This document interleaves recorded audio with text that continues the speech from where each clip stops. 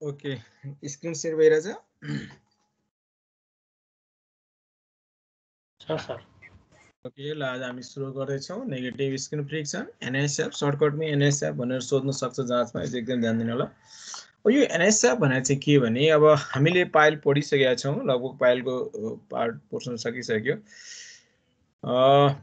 तर अब यो पाइलमा चाहिँ के हो भने अब चाहिँ लोड डाउनवर्ड लाग्दाखेरि चाहिँ फ्रिक्सन अपवर्ड लाग्नुपर्छ यसरी फ्रिक्सन चाहिँ अपवर्ड लाग्नुपर्छ that is the normal condition of loading and load bearing mechanism तर कहिले कहिले के भइदिन्छ भने यदि हाम्रो कुनै एउटा सोइल लेयर चाहिँ एकदमै सफ्ट छ क्ले हो भने सफ्ट लेयर छ स्यान्ड हो भने चाहिँ लुज कन्डिसनमा छ भने त्यो सोइल नै के गरिदिन्छ भन्दा यदि सराउन्डिङ सोइल यो पाइलको सराउन्डिङ सोइल सेटल गरिदियो भने अब सोइल तलतिर सेटल गर्दाखेरि के गरिदिन्छ भने त्यसले चाहिँ हाम्रो पाइललाई तलतिर ड्र्याग गर्छ सराउन्डिङ सोइल सेटल भइदियो सेटल हुनु कारण मैले तपाईलाई बताउँछु अहिले यति बुझ्नुहोस् सराउन्डिङ सोइल कुन बेला सेटल हुन्छ भने सफ्ट छ लुज स्यान्ड छ सफ्ट क्ले छ र लुज स्यान्ड छ भने विभिन्न कारणले गर्दा सराउन्डिङ सोइल सेटल भइदियो भने सोइल सेटल तलतिर हुँदाखेरि यसले हाम्रो पाइललाई तलतिर ड्र्याग फोर्स चाहिँ एक्ट गर्छ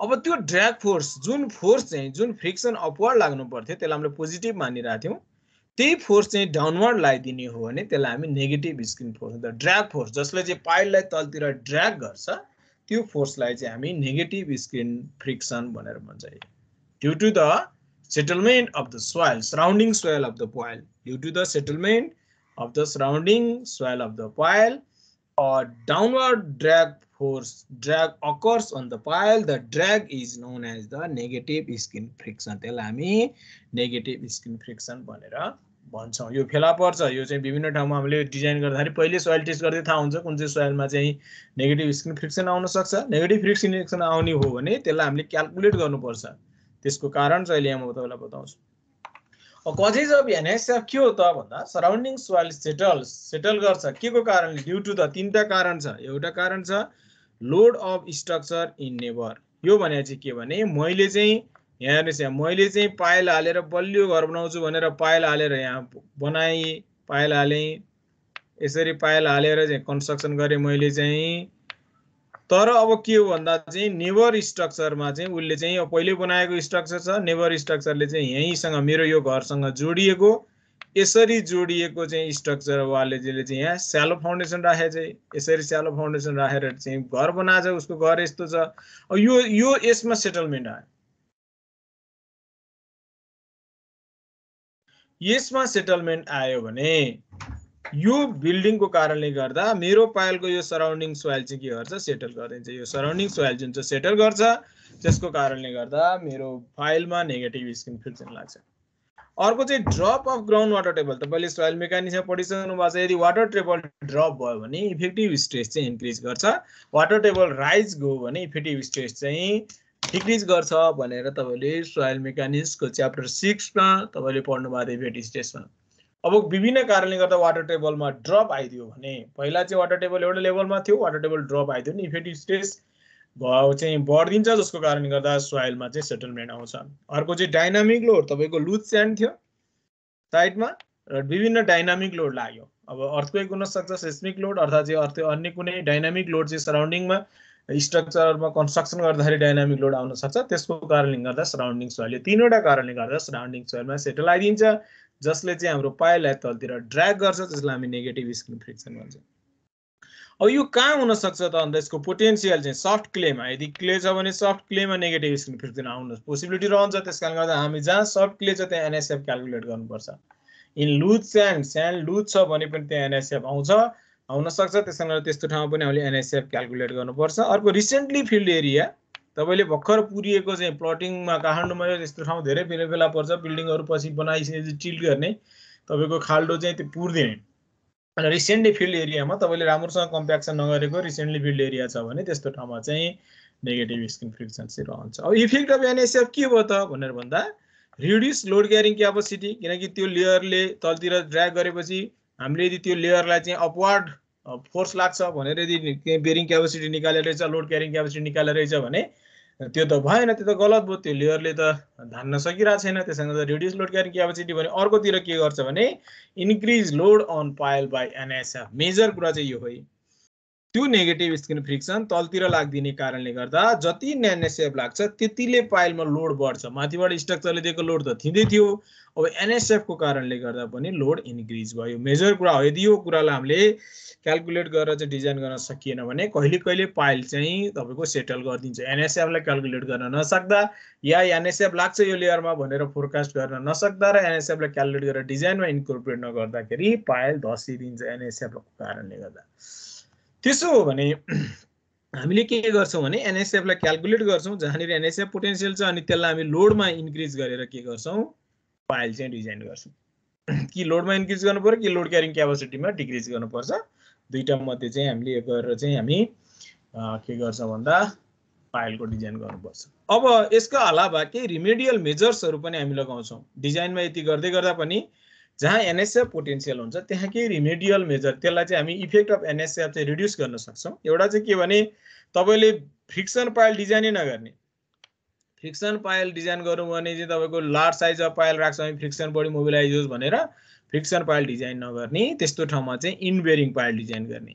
यदि सकिन्छ भने तलको स्ट्रङ सोइल लेयरमा लगेर इनबेरिङ डिजाइन गरेपछि फ्रिक्सन मोबिलाइज हुँदैन, जसको कारणले गर्दा एनएसएफले डाउनवर्ड लाग्ने र हाम्रो पाइललाई ड्र्याग गर्न सक्दैन। अर्को चाहिँ दोस्रो के हो भने यदि हामीले ड्राइभन पाइल बनाउँदै छौं, जस्तो चाहिँ कहीं पाइल ड्राइभ गर्दै छौं भने स्टिलको हुन सक्छ, टिम्बरको हुन सक्छ, कंक्रिटकै हुन सक्छ, त्यो पाइललाई चाहिँ के गर्ने भन्दा चाहिँ तपाईले चाहिँ ड्राइभ गर्नुभन्दा अगाडि त्यसको सरफेसमा के गर्ने भन्दा बिटुमिनले कोट गर्ने। तपाईले ड्राइभ गर्नुभन्दा अगाडि चाहिँ बिटुमिनले चाहिँ कोट गर्दिने। त्यस्तो भइदियो भने के हुन्छ, पाइलको त्यो जहाँ बिटुमिनले कोट गर्छौं त्यहाँ चाहिँ सरफेस चिल्लो हुन्छ।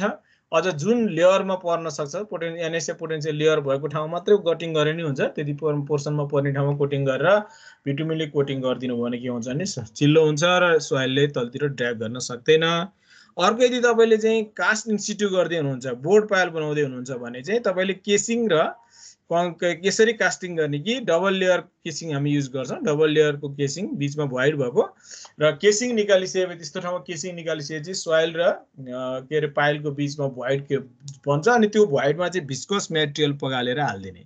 भिस्कोस मटेरियल पगालेर हाल्दिनु भयो भने के हुन्छ भन्दा तपाईको पाइल सोइल तलतिर चाहिँ सेटल गर्दा उसले भिस्कोस मटेरियललाई मात्र ड्र्याग गर्न सक्छ, उसले चाहिँ पाइललाई ड्र्याग गर्न सक्दैन। These are the preventive major. तर मेजर कुरा चाहिँ के हो भने तपाईले एनएसएफ क्याल्कुलेट गरेर जहाँ एनएसएफ पोटेन्शियल छ त्यहाँ एनएसएफ क्याल्कुलेट गरेर तपाईले डिजाइनमा नै इन्कर्पोरेट गर्नुपर्छ।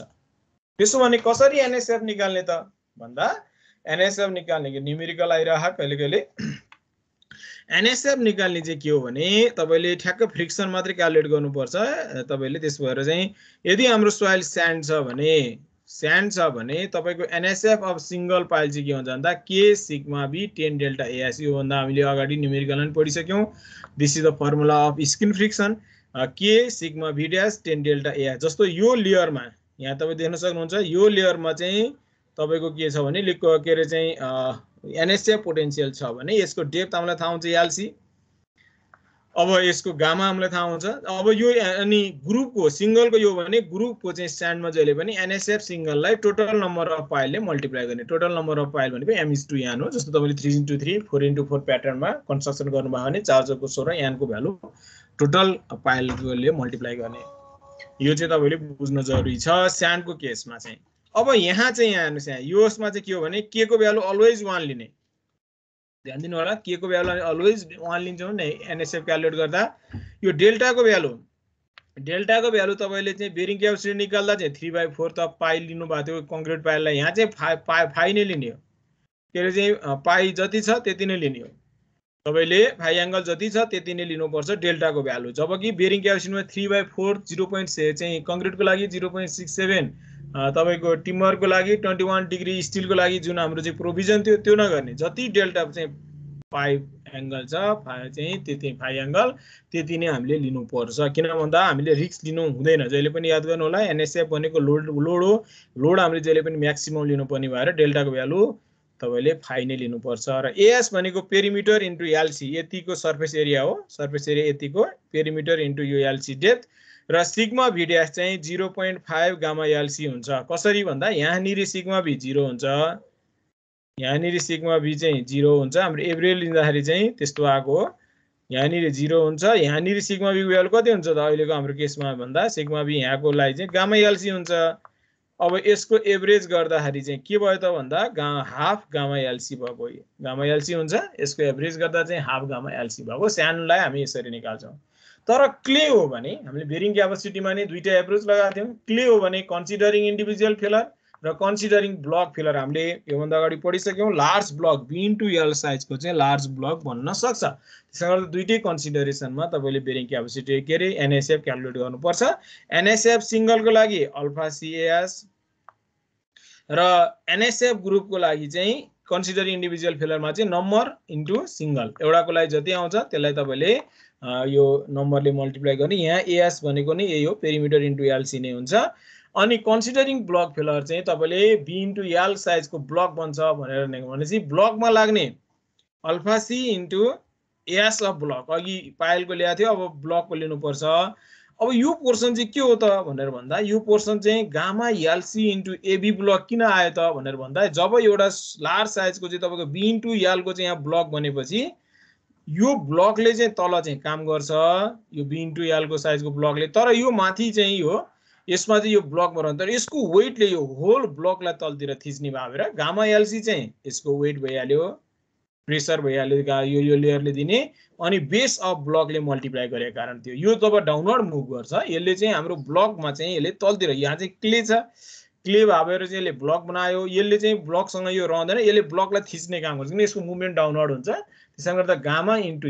एलसी इन्टु एरिया अफ ब्लकले चाहिँ यसलाई चाहिँ मल्टिप्लाई गर्नुपर्छ र ध्यान दिनु होला ब्लकको साइज बी इन्टु एल यो अस्ति हामी न्युमेरिकलमै गरिसक्यौं र तपाईको चाहिँ यहाँ पनि यसको चाहिँ एएस अफ ब्लकको फर्मुला मैले गलत लेखिरहेको रहेछु बी प्लस एल पेरिमिटर हो जहिले पनि पेरिमिटर लिनुपर्छ पेरिमिटर भनेको 2 टाइम्स बी प्लस एल हुन्छ ल यसरी तपाईले चाहिँ यो बाट निकाल्नुहुन्छ र ध्यान दिनु होला अल्फाको भ्यालु अलवेज 1 लिने हामीले जब कि बेरिङ क्यापेसिटी निकाल्दा अल्फाको भ्यालु चाहिँ 0.3 देखि 0.7 सम्म चाहिँ हुन्छ according to the CU सोइलको CU मा तर यहाँ चाहिँ जहिले पनि चाहिँ अल्फाको भ्यालु जहिले पनि 1 लिने किन भन्दा हामीले रिस्क लिन चाहदैनौं जति कोइजन छ त्यतिले नै पाइललाई चाहिँ तलतिर तान्छ भन्ने असम्पसन चाहिँ हामीले चाहिँ गर्ने र यो बेरिङ क्यापेसिटीमा ए र बी मध्ये स्मलर ल्याएको थियौं इन्डिभिजुअल फेलर र बेरिङ फेलरमा के रे चाहिँ ब्लक फेलर मध्ये स्मलर ल्याएको थियौं भने यहाँ चाहिँ लोड भएर लार्जर लिने एकदमै ध्यान दिनु लागि larger of A and be is taken as the NSF for group file ए र बी मध्ये जुन चाहिँ ठुलो आउँछ त्यो चाहिँ हामीले लिनुपर्छ किन भन्दा लोड जहिले पनि लार्जर लिनुपर्छ भने लोड क्यारिङ क्यापेसिटी चाहिँ जहिले पनि सानो लिनुपर्छ ताकि जस्तो कन्डिसनमा पनि सेफ होस् भन्ने हाम्रो चाहिँ ध्यान हुन जरुरी छ ल यसरी हामीले एनएसएफ क्याल्कुलेट गर्न सक्छौं र त्यो एनएसएफ लाई चाहिँ तपाईले यो अल्टिमेट लोडिङ क्यापेसिटीमा तपाईले यो एनएसएफ घटाउने अर्थात यतातिर जाँदा लोडमा जोडिन्छ एउटै कुरा हो अनि बल्ल तपाईले यसलाई लिएर चाहिँ तपाईले डिजाइन गर्नुपर्छ this is the design ultimate loading फाइलको ultimate load carrying capacity चाहिँ यो हुन्छ एनएसएफ घटाउनु पर्छ यो चाहिँ तपाईले बुझ्नु पर्छ अर्थात लोडमा लगेर एनएसएफ जोड्नुस् दुईटा मध्ये जे गरे पनि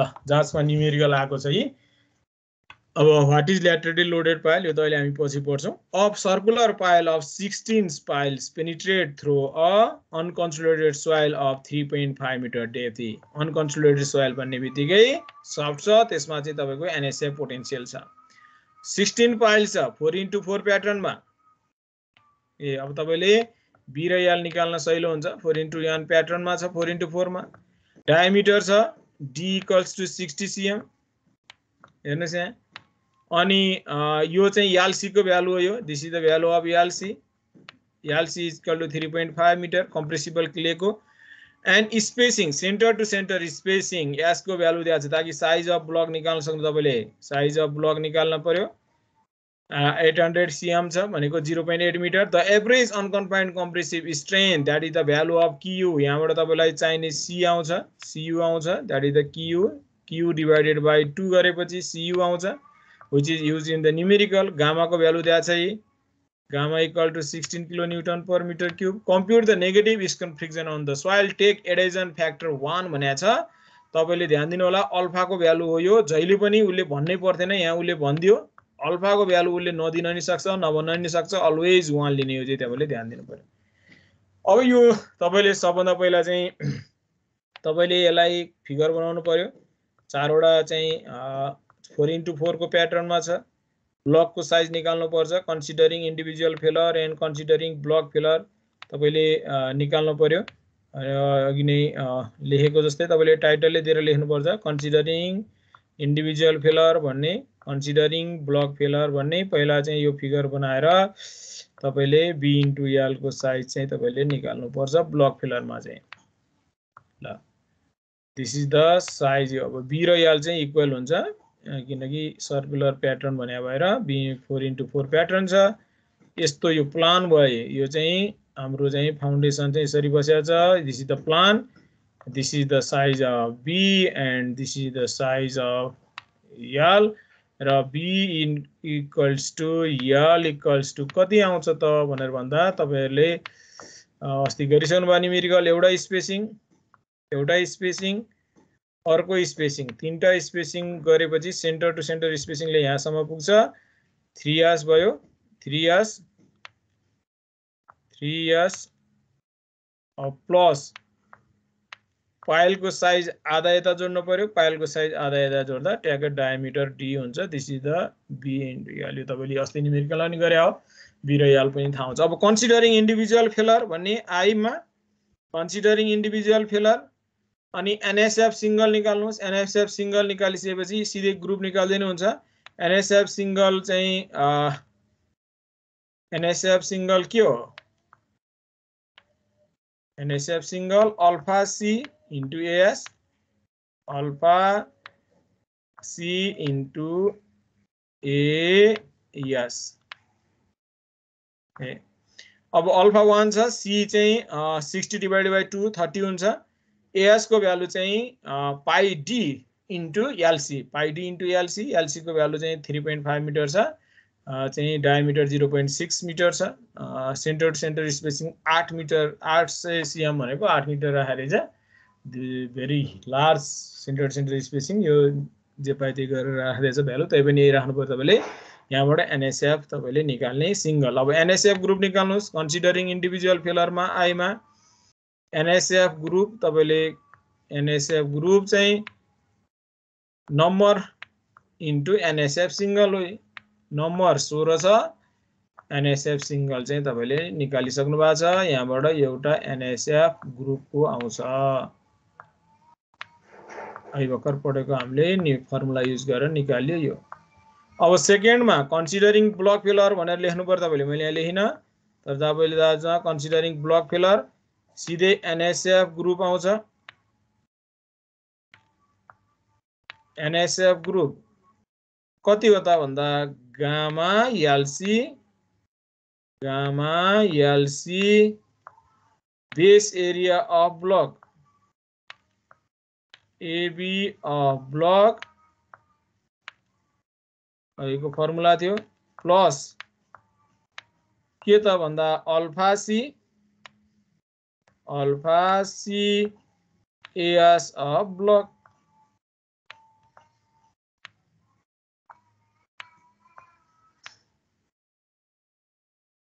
ल this is the formula. Gamma दिएको छ 16, LC 3.5 metre, area of base of block भनेको B * L भयो, area of base of block B * L।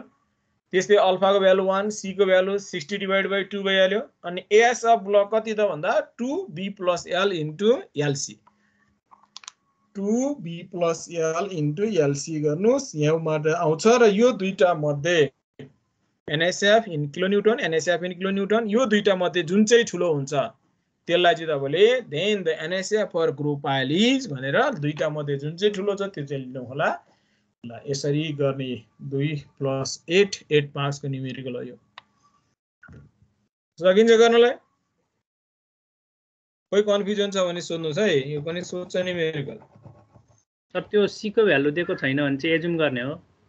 C को भ्यालु कोहेजन को भ्यालु हजुर सर कोहेजन त दिनै पर्यो नि यहाँ दिएको छ क्यू दिएको छ क्यू दिने बित्तिकै C equal to Q divide by 2 हो यो अनकन्फाइन्ड कम्प्रेसिभ स्ट्रेन्थ दिने बित्तिकै C equal to Q divide by C नदिकन त हुँदै भएन नि अस्ति गरेको एउटा क्वेशनमा दिएकै थिएन त्यो छुटेको होला पछि तपाईलाई करेक्सन गरिदिन सक्छ नत्र एउटा एजुम गर्ने एजुमिङ कोहेजन भनेर एजुम गर्ने तर त्यो छुटे पनि जाँचमा करेक्सन आथ्यो होला जाँच दिँदा ल अब यो यसमा पनि चाहिँ तपाईले चाहिँ यसरी यो न्युमेरिकल सोधेको छ यो न्युमेरिकल त अस्ति हामीले गरिसक्यौं अस्ति गरेको न्युमेरिकल यहाँ ल्याएर राखेको छु ल केही चाहिँ यसमा कन्फ्युजन भने सोधौं है यो चाहिँ एनएसएफ क्याल्कुलेट गर्न पनि एक्जाममा सोधिरहेको छ लोड क्यारिङमा आई र आईआई मध्ये स्मलर लिन्छौं यसमा चाहिँ आई र आईआई मध्ये इन्डिभिजुअल फेलर र ब्लक फेलर मध्ये चाहिँ हामी जुन चाहिँ लार्जर आउँछ त्यो चाहिँ लिन्छौं यो चाहिँ हामीले ध्यान दिनु होला ल यो चाहिँ centre to centre spacing 800 CM दिएको छ यो चाहिँ ह्युज भएर ब्लक फेलर के बढी आउला सायद तर यति धेरै स्पेसिङ हुँदैन यहाँ चाहिँ अब 0.8 मिटर दिन खोजेको उले 800 सीएम भनेको 8 मिटर दिन्छ ल यो चाहिँ न्युमेरिकल तपाईले हेर्न सक्नुहुन्छ ल अर्को एउटा छ पाइल लोड टेस्ट तपाईले चाहिँ जहाँ पाइल बन्छ त्यहाँ चाहिँ तपाईले फिल्ड भेरिफाई गर्नुपर्छ फिल्ड भेरिफिकेसन भने के भने तपाईले चाहिँ पाइल बनिसकेको पाइललाई चाहिँ पाइल लोड टेस्ट गरेर त्यसको कन्स्ट्रक्सन र त्यसको चाहिँ के भन्दा चाहिँ डिजाइनलाई चाहिँ भेरिफाई गर्नुपर्छ जस्तो कन्स्ट्रक्सन भने के भने तपाईले कन्स्ट्रक्सन गर्दा पाइलमा चाहिँ राम्रोसँग कम्प्याक्सन गर्नु भएन रेन्फोर्समेन्ट तपाईको चाहिँ के भने कम्प्याक्सन गरेर चाहिँ ह्यामर तान्दाखेरि चाहिँ रेन्फोर्समेन्ट समेत तानिन्छ हैन जसको कारणले गर्दा रेन्फोर्समेन्ट चुडिनिङ हुन्छ अनि तपाईको के भने केसिङ राम्रोसँग निकाल्न नजाँदाखेरि चाहिँ साइड होल कोल्याप्स भएर पाइलको बीचमा तल कंक्रिट बीचमा फेरि सोइल अनि माथि कंक्रिट भइदिन्छ हैन जसको कारणले गर्दा यस्ता धेरै कन्स्ट्रक्सन चाहिँ डिफल्टहरु हुन सक्छ त्यहाँ चाहिँ केयरलेसको कारणले गर्दा र स्किलको कमी कारणले गर्दा त्यसैले गर्दा पाइल बन्यो भनेर चाहिँ त्यतिकै सुपरस्टार उठाउनु हुँदैन पाइलमा चाहिँ पाइल लोड टेस्ट गर्नुपर्छ ताकि त्यस्तो कन्स्ट्रक्सनमा जस्तो तपाईले कन्स्ट्रक्सनमा भित्र सोइल परेको रहेछ भने नि तपाईले लोड लाउँदा क्याचै थिदिन्छ त्यसैले गर्दा त्यो भेरिफाई भइहाल्छ तपाईले प्रोपर डिजाइन गर्नु भएको छ भने पनि तपाईले लोड लगाउँदाखेरि चाहिँ तपाईले चाहिँ डिजाइन लोड भन्दा चाहिँ 2.5 टाइम्स सम्म हामी लगाउँछौं अथवा 1.5 टाइम्स हामी लगाउँछौं जसको कारणले गर्दा चाहिँ तपाईको चाहिँ डिजाइन लोडलाई धान्न सक्छ सक्दैन भनेर भेरिफाई भयो तपाईको डिजाइन ठीक चाहिँ छैन या कन्स्ट्रक्सन ठीक छ कि छैन तपाईले पाइललाई कन्स्ट्रक्सन गर्दा प्रोपरली कम्प्याक्सन गर्नु भएको छैन हैन रड प्रोपर हाल्नु भएको छैन साइज प्रोपर बनाएको छैन भने ती कुराहरुको चाहिँ भेरिफिकेसन गर्नलाई तपाईले पाइल लोड टेस्ट अनिवार्य छ that is the most reliable हो यसले चाहिँ एकदम रिलायबल चाहिँ तपाईको के भन्दा लोड क्यारिङ क्यापेसिटी पाइलको पत्ता लगाउँछ यी अब टेबल देख्न सक्नुहुन्छ सबैभन्दा यो चाहिँ हामी जस्तो अन्डर डेभलप कन्ट्रीको लागि चाहिँ लोडिङ गर्ने मेकानिजम यस्तो हुन्छ तल चाहिँ तपाईले के भन्दा टिम्बरहरु काठहरु चाहिँ राख्यो अनि यो माथि चाहिँ बोरामा सोइल भर्दै यसरी खातका खात यहाँबाट माथि जाँदै यसरी मिलाएर राख्ने सबभन्दा सजिलो तरिका चाहिँ यो हो लोडिङको अब यहाँ अथवा त छैन त्यस्तो छ भने तपाईले एउटा पाइल यो रियाक्सन पाइल चाहिँ तपाईले एउटा यो दुईटा पाइल चाहिँ कन्स्ट्रक्सन गर्ने फर टेस्टको लागि मात्रै टेन्सन पाइल तपाईले कन्स्ट्रक्सन गर्ने यो पाइललाई टेस्ट गर्ने यो दुईटा तपाईले यो सपोर्टको लागि मात्रै कन्स्ट्रक्सन गर्ने ताकि यो हाइड्रोलिक ज्याकबाट लोड लगाउँदा तपाईले प्लेट लोड टेस्ट पनि पढिसक्नु भएको छ हाइड्रोलिक ज्याकबाट लोड लगाउँदाखेरि यो एक्सपान्ड हुन खोज्छ यसले यो बीमलाई रियाक्सन बीमलाई माथितिर धक्कल्न खोज्दाखेरि यो पाइल र यो पाइलमा लागेको फ्रिक्सनले यसलाई तलतिर तान्नुस् त्यसकारण गर्दा यसको भन्दा बढी क्यारिङ क्यापेसिटी हुने गरी तपाईले दुईटा पाइल कन्स्ट्रक्सन गर्न सक्नुहुन्छ यो पनि गर्ने तरिका छ यो अब अर्को तरिका यो टिम्बरको सपोर्टमा माथि चाहिँ पुरा weight concrete weight reaction beam राख्यो त्यसपछि कंक्रीटको ठुलठुलो चाहिँ तपाईको लोडलाई ल्याएर हामी यसरी राख्न सक्छौं ताकि यहाँ हाइड्रोलिक ज्याकमा चाहिँ तपाईले एक्सपान्सन गर्दाखेरि पनि यो लोडलाई ले गर्दा चाहिँ माथितिर धक्किन्छ यो चाहिँ खाली सपोर्टको लागि मात्रै हो चाहिँ माथितिर धक्कल्न नसकोस् ताकि सबै लोड चाहिँ यो पाइलमै परोस् टेस्ट पाइलमै परोस् भनेर यो पनि दोस्रो तरिका तेस्रो तरिका यहाँ तपाईले देख्न सक्नुहुन्छ यो कंक्रीटको लोड जुन छ कंक्रीटको ठुलठुला कंक्रीट यो दोस्रो तरिकाको चाहिँ यो हो तल सपोर्ट राख्यो अनि बीमहरु राख्यो अनि त्यसपछि माथि चाहिँ कंक्रीटको चाहिँ लोड ल्याएर राख्ने यहाँ देख्छन् तपाईले कंक्रीटको लोडहरु तपाईले चाहिँ सपोर्ट गरेर बीचको पाइललाई चाहिँ हामी टेस्ट गर्दै छौं अर्को चाहिँ यसरी तपाईले चाहिँ यसरी मेकानिजम क्रिएट गर्न सक्नुहुन्छ। यो पाइललाई हामी टेस्ट गर्दैछौँ। तपाईले चाहिँ यसरी चाहिँ यो चाहिँ फ्रेम बनाएर तपाईले चाहिँ यसको रियाक्सनले यो मासतिर नदकुलोस्, पाइलमै त्यो लोड परोस् भनेर तपाईले चाहिँ गर्न सक्नुहुन्छ। यो पनि गर्न सकिने मेकानिजम अन्तर्गत पर्छ। यहाँ विभिन्न तपाईलाई फोटो मैले देखाएको छु टेस्ट गर्दै गर्दाको। यो चाहिँ लोडको खाली लोडिङ मेकानिजम, रियाक्सनबाट पाइलमा लोड परोस् भन्नको लागि मात्रै बनाइएको छ। अनि तल चाहिँ यो हाइड्रोलिक ज्याक हो, तपाईले यहाँ देख्न सक्नुहुन्छ। तीनटा गज डायल गज राख्छौँ हामी, एउटा यहाँ, एउटा राइटमा, अर्को चाहिँ पछाडिपट्टि अगाडिपट्टि, तीनटा ठ्याक्कै इक्विलेटरल ट्रायंगल बन्ने गरी राख्छौँ ताकि एभरेज सेटलमेन्ट हामी नाप्न सकोस्। अनि यहाँबाट यो पाइपबाट चाहिँ तपाईको चाहिँ यहाँ चाहिँ तपाईको हाइड्रोलिक सिस्टम कनेक्ट छ। यहाँ चाहिँ तपाईले चाहिँ प्रेसर एप्लाई गर्नुहुन्छ, यो प्रेसरले चाहिँ यसलाई चाहिँ एक्सपान्ड गर्छ। It is the hydraulic jack. यो तपाईले चाहिँ अब यो चाहिँ यदि तपाईले चाहिँ पाइलबाट बनाउनु भएको छ भने लोडिङ मेकानिजम, यो चाहिँ यसले चाहिँ सपोर्ट प्रोभाइड गर्छ, लोड चाहिँ अन्ततको त यसमा चाहिँ लाग्छ। अब चाहिँ यो भित्रको मेकानिजम यहाँ तपाईले देख्न सक्नुहुन्छ। हाइड्रोलिक ज्याक भयो, यो चाहिँ हाइड्रोलिक ज्याक भयो। यहाँबाट चाहिँ यसको चाहिँ गएको छ, पाइप बाहिर गएको छ, अनि जहाँबाट हामीले हाइड्रोलिक प्रेसर एप्लाई गर्छौँ र यसले चाहिँ पाइलको चाहिँ सेटलमेन्ट चाहिँ मेजर गर्छ। अब यसको स्पेसिङ कम्तीमा पाइलको 3B अर 2.5 मिटर मध्ये जुन चाहिँ छ त्यो चाहिँ यसको स्पेसिङ क्रिएट गर्नु तपाईले बीचमा चाहिँ सपोर्ट र वर्किङ टेस्ट पाइलको बीचमा चाहिँ कम्तीमा 3 times of size of pile or चाहिँ 2.5 अर 2.5 मिटर जुन चाहिँ कम छ त्यो चाहिँ मेन्टेन गर्नुपर्छ।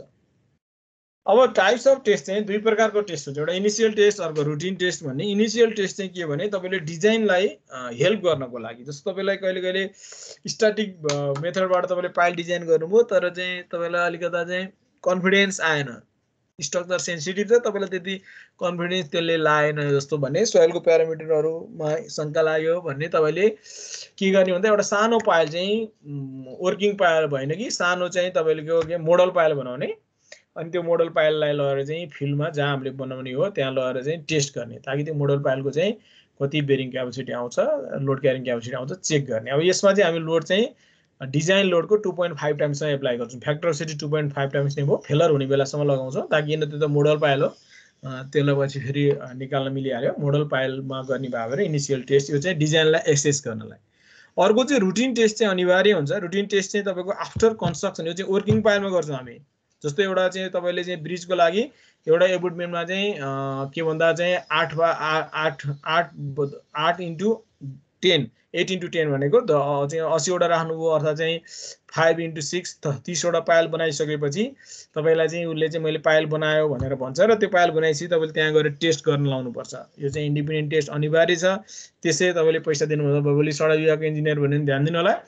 कन्ट्र्याक्टरले मैले पाइल फाउन्डेसन बनाएँ भनिसकेपछि तपाईलाई खबर गर्छ। तपाईले एज अ चाहिँ क्लाइन्टको इन्जिनियर तपाईले के गर्नुपर्छ भने तपाईले एउटा इन्डिपेन्डेन्ट कन्सल्टेन्सी हायर गरेर त्यहाँ पाइल टेस्ट गराउनुपर्छ। त्यसलाई हामी वर्किङ रुटिन टेस्ट भन्छ। वर्किङ पाइल भयो भने त्यसमा चाहिँ हामी 1.5 टाइम्स लगाउनु पर्छ, किनभने फ्याक्टर सेफ्टी 2.5 टाइम्स छ। 2.5 टाइम्स लाउनु हुँदैन, 1.5 टाइम्स अफ डिजाइन लोडसम्म हामी एप्लाई गर्छौँ, किनकि हामी वर्किङ पाइललाई फेल गराउने कुरा हुँदैन। यो चाहिँ दुई खाले टेस्ट चाहिँ हामीले गर्छ। रुटिन टेस्ट चाहिँ अनिवार्य हो। अब यो चाहिँ when pile load test will be conducted भन्छ, minimum 3 days after installation in sandy soil भनेर भन्छ भने 1 month after installation in silt and clay. Soft clay छ भने त्यसमा चाहिँ 1 month मिनिमम राख्नुपर्छ, किनकि हामीले कन्स्ट्रक्सन गर्दाखेरि सराउन्डिङ सोइलमा चाहिँ डिस्टर्ब भएको हुन्छ। त्यसबाट त्यस्तो बेलामा सिधै गएर पाइल लोड टेस्ट गर्न हुँदैन। र अनि हामीले लोड कसरी एप्लाई गर्छौँ त भन्दा ठ्याक्कै प्लेन लोड टेस्टमा जस्तो 20% इन्क्रिमेन्ट गर्दै जाने, अर्थात् 25% इन्क्रिमेन्ट पनि गर्न सक्छौँ हामी। र 1.5 टाइम्स अफ सेफ लोडसम्म जान्छौँ हामी रुटिन टेस्टमा। यदि इनिसियल टेस्ट हो भने 2.5 टाइम्ससम्म चाहिँ हामी जान्छौँ। र हरेक लोडलाई चाहिँ हामी तपाईको चाहिँ जस्तो 20% लोड लगायो अनि चाहिँ तपाईले चाहिँ 1 minute 2 minute 4 minute 8 minute 16 minute आधा घण्टा 1 घण्टा र हरेक 1 आवरको इन्टरभलमा आएर तपाईले के भन्दा चाहिँ रिडिङ लिनुहुन्छ र तपाईले 3 डायल गेज रिडिङ लिनुहुन्छ। र कहिलेसम्म रिडिङ लिने त भन्दा यदि सेटलमेन्ट रेट चाहिँ 0.1 mm per hour sandy soil, 0.02 mm per hour clay soil नहुँदासम्म। यदि भइसकेपछि फेरि अर्को 20% के गर्ने इन्क्रिमेन्ट गर्ने। फेरि तपाईले minute 2 minute 4 minute 8 minute half hour and every 1 आवरको इन्टरभलमा आएर तपाईँले के गर्ने भन्दा तपाईँले डायल गरेर 3 डायल गरेर रिडिङ चाहिँ लिनुहुन्छ जति बेलासम्म त्यो लोड त्यो स्टेज अफ लोडिङमा चाहिँ सेटलमेन्ट रेट चाहिँ घटेर यति हुँदैन। अब यो चाहिँ तपाईँले टाइम प्याटर्न भयो। यो चाहिँ प्लेट लोड टेस्टसँग यसको प्रोसिडर लगभग मिल्छ। तपाईँले चाहिँ यसरी हामी गर्न सक्छौँ। Remote how to remove the load unloading कसरी गर्ने त भन्दा अनलोडिङ पनि हामी स्टेजमा गर्छौँ। स्टेजमा अनलोडिङ गर्छौँ। 20% इन्क्रिमेन्ट थियो भने 20% नै हामी डिक्रिमेन्ट गर्छौँ र जसरी तपाईँले लोडिङमा तपाईँले डायल गज रिडिङ लिनुभएको थियो त्यस्तै गरी अनलोडिङमा पनि हामी डायल गज रिडिङ लिन्छौँ। यसले चाहिँ इलास्टिक रिबाउन्ड चाहिँ मेजर गर्छ। इलास्टिक रिबाउन्ड तपाईँले अनलोडिङमा जुन इलास्टिक सेटलमेन्ट थियो त्यो रिबाउन्ड हुन्छ त्यो चाहिँ यसले मेजर गर्छ। अब यसको कर्भ हेर्न सक्नु तपाईँले यो चाहिँ यो कर्भ छ। यो कर्भ चाहिँ के हो भने ग्रस सेटलमेन्टको तपाईँले 20% लोडमा आएको 40% मा गर्दै गर्दै 60% 80% गर्दै गर्दै 1.5 टाइम्स अथवा 2.5 टाइम्स सम्म चाहिँ तपाईँले दिएको यो भयो। यो चाहिँ तपाईँले इन्क्रिमेन्ट अफ लोडको प्लटिङ गर्दा गर्दै ती पोइन्टलाई जोडिदिनु भयो भने चाहिँ यो आउँछ load versus total settlement. Load versus total settlement. Load versus total settlement plot गर्दा चाहिँ यो आउँछ। यी पोइन्टहरु आउँछ लोड भर्सेस टोटल सेटलमेन्ट गर्दाखेरि। अब यी पोइन्टहरु आइसकेपछि तपाईँले अनलोडिङमा चाहिँ तपाईँले के गर्छ भन्दा चाहिँ त्यसले हाइट गेन गर्छ। अब हाइट गेन गर्दाखेरि चाहिँ तपाईँले के गर्ने भन्दा अनलोडिङले चाहिँ अब हाइट गेन गर्छ। यहाँबाट यो स्टेज अफ लोडिङमा चाहिँ तपाईँले सर्टेन समय छोड्दा यहाँ पुग्यो। यो स्टेज अफ लोडिङमा यहाँ पुग्यो। यो स्टेज अफ लोडिङमा यहाँ पुग्यो। यो स्टेज अफ लोडिङमा यो चाहिँ अनलोडिङ कर्भ हो। यसले चाहिँ हाइट गेन गरेको इलास्टिक रिबाउन्ड। यो स्टेज अफ लोडिङमा यहाँ पुग्यो। यो स्टेज अफ लोडिङमा यहाँ पुग्यो। यो अनि त्यसपछि जिरो लोडिङमा पनि तपाईले सर्टेन समय छोडिसकेपछि यो यहाँ पुग्यो। यसको जिरो लोडिङमा यहाँ थियो। यसको जिरो लोडिङमा यहाँ पुग्यो। अब चाहिँ के हो भन्दा यहाँबाट होरिजोन्टल लाइन तान्ने यो चाहिँ इलास्टिक रिगेन हो। इलास्टिक रिबाउन्ड चाहिँ यो जुन हाइट छ यो चाहिँ इलास्टिक रिबाउन्ड हो। यो हाइट इलास्टिक रिबाउन्ड चाहिँ तपाईले हरेक लोड चाहिँ अनलोडिङमा भएको इलास्टिक रिबाउन्ड यो चाहिँ टोटल इलास्टिक रिबाउन्ड चाहिँ यति भयो। टोटल इलास्टिक रिबाउन्ड यति भयो। त्यसपछि यो हाइट थाहा पाएपछि यो हाइट चाहिँ यहाँबाट घटाइदिने। हेर्नुस् यहाँबाट यो घटा जस्तै यो हाइट यहाँबाट घटाउँदाखेरि चाहिँ तपाईले नेट सेटलमेन्ट कर्भ चाहिँ फेला पार्नुहुन्छ। टोटल सेटलमेन्टमा यो इलास्टिक रिबाउन्डको जुन हाइट छ यो हाइट घटाइदिनु भयो भने द्याट इज द यो हाइट जुन चाहिँ यो घटाएको हाइट चाहिँ यो इलास्टिक रिबाउन्डको हाइट घटाउनु भयो तपाईले। इलास्टिक रिबाउन्डको हाइट यो चाहिँ यो हाइटहरु घटाइदिनु भयो भने यो कर्भ चाहिँ यहाँ माथि पुग्छ। यसलाई हामी नेट सेटलमेन्ट कर्भ भनेर भन्छ। यो दुईटा कर्भ हामी बनाउनु पर्छ। एउटा टोटल ग्रस सेटलमेन्ट अर्को नेट सेटलमेन्ट। मैले नेट सेटलमेन्ट निकाल्ने तरिका बताइहालेँ। अनलोडिङ लाइनबाट चाहिँ तपाईले ट्याक्क यो लोडको जस्तै यो लोडको ठ्याक्क यसमा चाहिँ यसको हाइट तपाईले चाहिँ यो हाइटहरु मेजर गर्नु। ठ्याक्क यसको तल चाहिँ यो होराइजन्टल लाइन तान्ने जिरो लोडिङको। त्यसपछि यो चाहिँ हरेक लोडिङको चाहिँ हाइट गरेर यसबाट यो घटाइदिने। यहाँबाट यो हाइट चाहिँ यो हाइट अनुसार चाहिँ नेट सेटलमेन्ट कर्भ चाहिँ माथि शिफ्ट हुन्छ। त्यसपछि तपाईले के गर्ने त भन्दा पाइलको तपाईले चाहिँ सेफ लोड कसरी क्याल्कुलेट गर्ने तीनटा तरिका छ। एउटा तरिका चाहिँ के हो भने तपाईले चाहिँ एउटा तरिका चाहिँ के हो भन्दा चाहिँ तपाईले यो पाइलमा यहाँ चाहिँ एउटा 12 mm मा मार्क गर्ने। 12 mm मा मार्क गर्यो। मार्क गरेर यहाँबाट होराइजन्टल लाइन लाने। होराइजन्टल लाइनले चाहिँ यो ग्रस सेटलमेन्ट लाइनलाई जहाँ मिट खान्छ त्यहाँबाट भर्टिकल लैजाने। भर्टिकल लगेपछि एउटा क्यू आयो अल्टिमेट लोड के रे एलाउबल लोड आयो। त्यसपछि अर्को 6 mm मार्क गर्ने। 6 mm मा मार्क गर्ने। यो एउटा क्यू आउँछ। यो क्यू मा चाहिँ यसको एलाउबल लोड चाहिँ जहिले पनि कति भन्दा 2/3 अफ क्यू यो जुन क्यू आउँछ क्यू भनौं क्यू नभनौं क्यू 2/3। त्यसपछि 6 mm मा मार्क गर्यो। यहाँबाट होराइजन्टल लाने। होराइजन्टल लाइन लगेर यसले चाहिँ नेट सेटलमेन्ट लाइनलाई जहाँ मिट खान्छ नेट सेटलमेन्ट लाइनलाई चाहिँ मिट खाएपछि यहाँबाट माथि लाने। यहाँबाट अर्को क्यू आउँछ।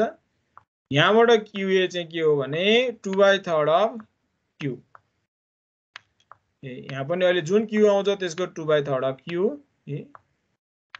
त्यसैगरी तपाईले पाइलको साइज सपोज तपाईले चाहिँ 60 cm को पाइल चाहिँ कन्स्ट्रक्सन गर्नु भएको रहेछ भने त्यसको 10% भनेको 0.6 cm।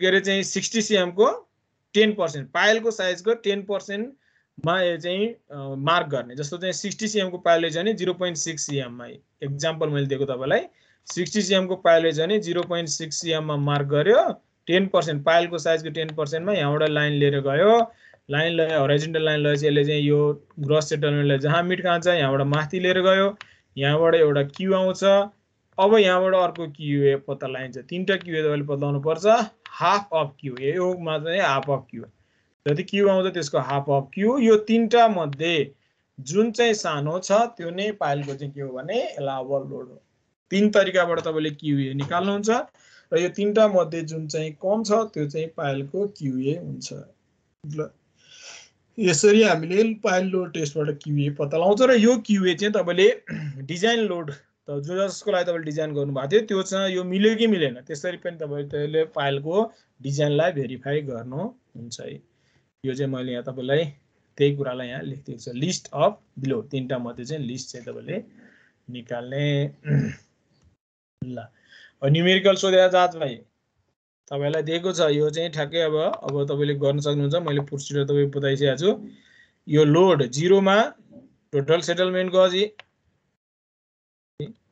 हैन चाहिँ सेटलमेन्टको ड्युरिङ अनलोडिङ चाहिँ तपाईको कहाँबाट कहाँ पुग्यो भन्ने कुरा 6 बाट चाहिँ बढ्दै बढ्दै 4 मा पुगेछ सीएम मा यो 2 सीएम चाहिँ टोटल रिबाउन्ड भएको छ भनेपछि तपाईले यसबाट लोड भर्सेस चाहिँ तपाईले के गर्ने लोड भर्सेस सेटलमेन्ट बाट एउटा कर्व आउँछ यता तपाईले सेटलमेन्ट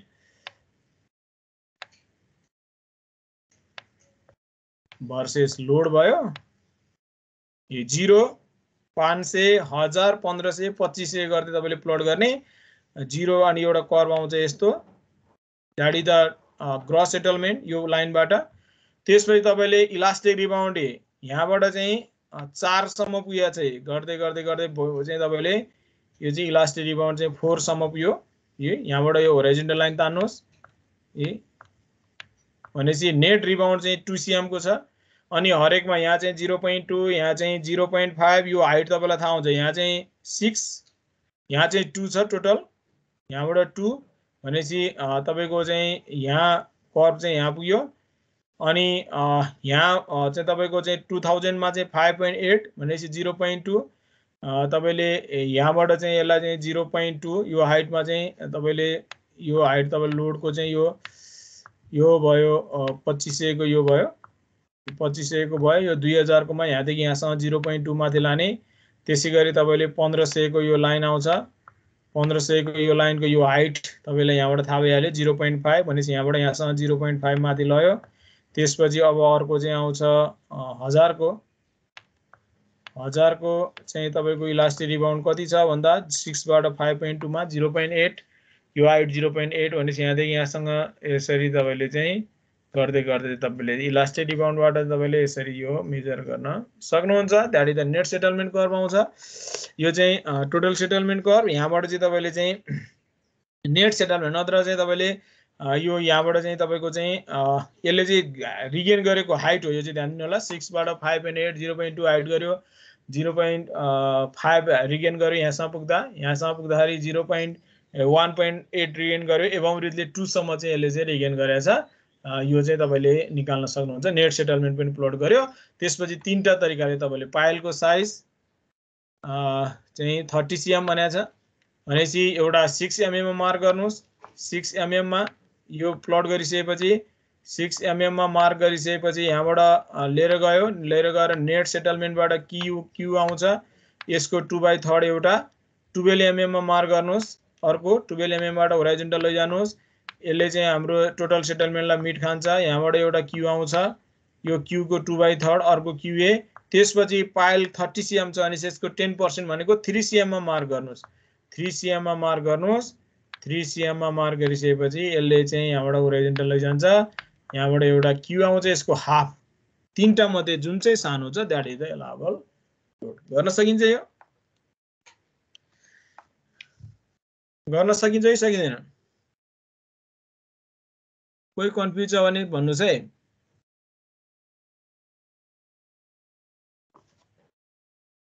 कति माथिको सेटलमेन्टको 6 एमएम र कति एमएम लिने हो हजुर सेटलमेन्ट के भन्नुभयो माथि दुईटा लाइन त्यो माथिको चाहिँ सेटलमेन्टबाट हो कि केबाट हो त्यो लाइन तान्ने यो त यस्तो नि तपाईले सेटलमेन्ट यतातिर क्यू यतातिर प्लट गर्ने यहाँ त भेरी सिम्पल प्लटिङ भइहाल्यो यो क्यू यो हैन त्यो सर लास्टमा त्यो लाइन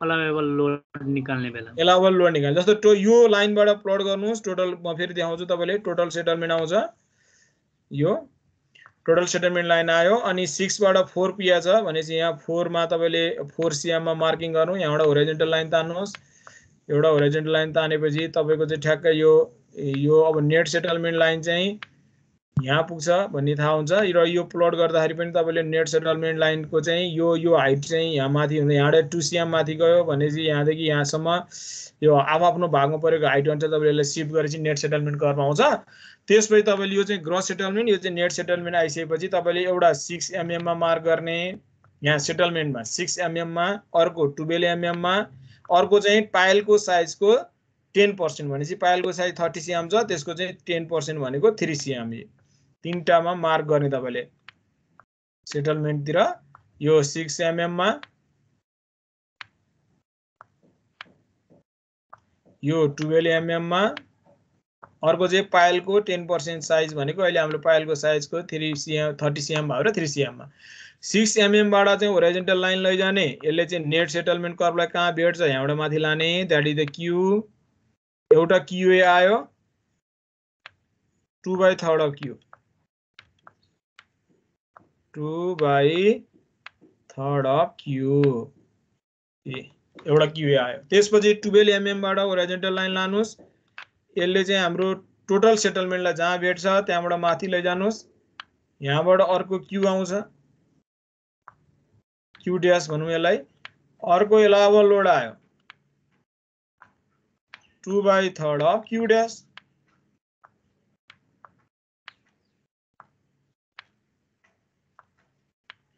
त्यसपछि 3 cm बाट होरिजोन्टल लैजान लानुस् यसले पनि ग्रस सेटलमेन्ट लाइनलाई जहाँनिर मेट खान्छ त्यहाँबाट माथितिर लैजानुस् माथि लिरहेपछि यसलाई मैले क्यू डबल ड्याश भने यहाँबाट अर्को क्यूए आउँछ क्यूए इक्वल्स टु के त भन्दा half of Q double dash half of Q double dash र यो तीनटा मध्ये जुन चाहिँ सानो आउँछ that is the एलाउएबल load of pile determine the एलाउएबल load of pile भनेको छ that is the एलाउएबल load of pile यही छ यो